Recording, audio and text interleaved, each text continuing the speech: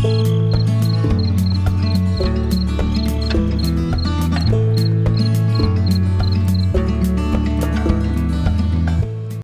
morning, everyone. Happy Mother's Day. Hope everyone has a blessed and peaceful and enjoyable holiday. Japan is shaken again today. This is how it all started out before they started having the long period earthquakes up over here in this region, which would be Ishikawa. I'm sorry if I'm pronouncing it wrong.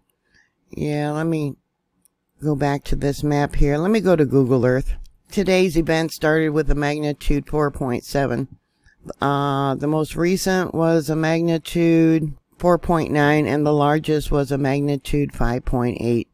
And I talked about this before, and it goes into those long period earthquakes that they're having there in Ishikawa. What we got is the subduction of the Pacific Plate. Yeah, drawing down the material, and Japan talks about the water that's coming back up and creating earthquakes up over here. Yeah, the USGS map didn't have the earthquakes. I have them marked. I believe the largest was a magnitude 6.5. No one has reported feeling any of these earthquakes on EMSC, and EMSC has a pretty good discrepancy between what USGS reports these earthquakes and what they have. According to the Japanese Meteorological Society, there is no current tsunami warning or advisory. They have a map showing the latest earthquake, which was a magnitude 4.8. They also still have the long period ground motion information posted on their website. This is that area right there. It says, I don't know if it's the most recent, but they got a magnitude 5.8 listed, and that was on May 5th. That was a class 2, and then for the class 1, I don't know what will, no, nothing happens when I click on the class 1. For volcano warnings and forecasts and eruption notices, let me bring this over, and I don't know if I can remove this. Let me see. Let's see. They do not have any evacuations currently going on, but they do have several areas for restrictions on the proximity of the volcano. Caution advised in non-residential area near the crater. I don't know if I can take that out. I guess I'm just going to have to zoom in on it. Let's see, we got Sakurajima, and what else?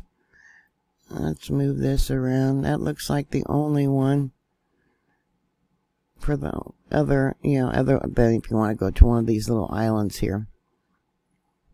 So it says here for Sakurajima, sorry for pronouncing it wrong, it's level 3, downgraded from level 5, it says, for the volcanic ash. For level 4, it would have been having disabled people evacuated. So level 3, restriction on proximity of the volcano, refrain from entering the danger zone, target areas determined in the line with the current volcano activity. I'll give you a link to this. And that's been on alert since last year, July 27th. You can see here we got the Philippine plate slowly moving towards the northwest. Yeah, it's probably going to transfer all this energy that's subducting underneath the island of Japan, and we're going to probably have more earthquakes up over here where they're having the notification of the long moving tremors. On Twitter, Professor Sadake is saying that there is a high possibility that an earthquake with strong shaking will occur for about a week. Please get ready. And they have a video here that's added showing, I'm not sure what the date is for this damage, but yeah, look at all the terracotta tiles and the glass that fell. And I assume maybe that is who is being interviewed here in this video. Yeah, this is probably, I'm not sure. Let me click on the link and see what it says. It starts out the video showing the different plates as they move, and it talks about the subduction, as I said. And then it's actually showing the water that's coming up. I don't read Japanese, but I would assume, yeah, that's creating those long moving tremors over there on the other side of the island. And then it goes into the different videos. Alright, this was translated here on NHK. It says, watch out for earthquakes with a maximum seismicity of about 5 over the next week. It says because of the two plates, the Pacific plate from the east and the Philippine Sea plate from the south, are subducting underneath the land. And yeah, so, and also you know about the rains and the landslide danger. It says also, in addition to the magnitude 7.9 that occurred causing the Great Cantu earthquake 100 years ago, magnitude 7 class earthquakes have occurred repeatedly in the underground of Cantu region, where the plates are intricately intertwined. Professor Sadake believes that there is a 70% chance of a large earthquake, a magnitude 7 class, within the next 30 years.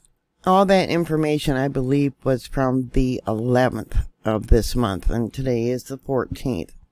So, now this has been translated. They also have an urgent warning, as the risk graph shows an earthquake of a magnitude 6 to a 6.5 could occur near Tokyo, Japan, between May 15th and the 17th, and advising people to, take necessary precautions. And one of the replies predicting that it won't hit every time, it's just a warning, claiming that it's a terrible hoax. Yeah, a lot of people claim to know, have signs from heaven or whatever, earthquakes coming. You just don't know. Just don't know. But anyways, people should be prepared for disasters. We are on the top of the earth trying to look down inside what is happening with the limited equipment that we have. Yeah, the Ring of Fire is definitely very active, and poor Japan has been really hit lately. So what are your thoughts? Yeah, I wish everyone a happy and safe Mother's Day. Please stay safe. And thank you very much for watching. And I'll talk to you later. God bless you. Bye.